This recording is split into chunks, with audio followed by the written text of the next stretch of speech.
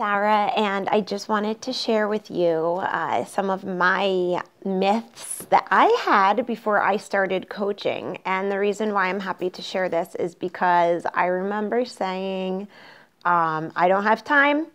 I am a full-time teacher, and I also I own a craft shop on Etsy, and I just don't have time to do this. You know, it doesn't really fit my lifestyle.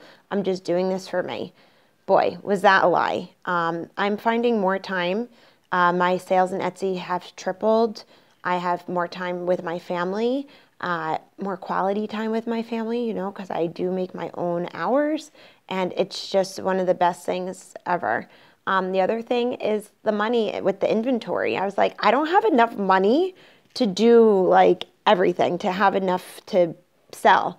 But I was so wrong. I was also very nervous because I was getting married at the time, and I didn't want my fiance to think that I was using the money that we're saving for the wedding to run my own business.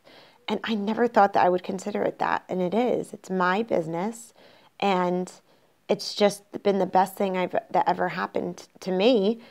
Me, my body, my mind, and it's really one of the best. The other thing that I wanted to share with you is that I'm not really a salesperson. I mean, you know, I could talk people into things, and I can get people, like, get the party started and stuff, but I don't want to depend on making numbers or anything like that, because that's not for me, and I'm not salesy. You know, I'm honest, and I can't believe in something that I don't believe in, or I can't sell something that I can't believe in. But that's the best thing. I'm not selling, I'm sharing. I'm sharing my story. And with me, sharing my story is what attracts people to me. My journey, all the plus sides of coaching is what makes people want to join with me. Also, being like this fit person.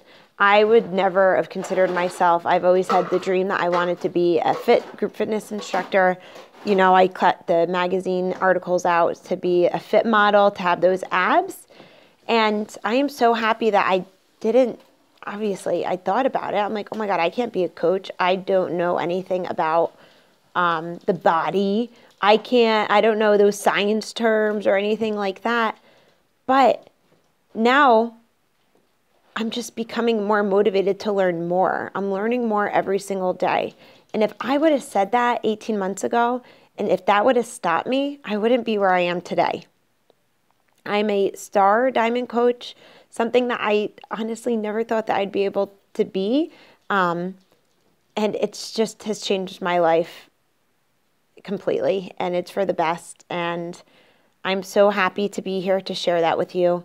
And I really am looking forward to you guys joining our team, Team Reborn.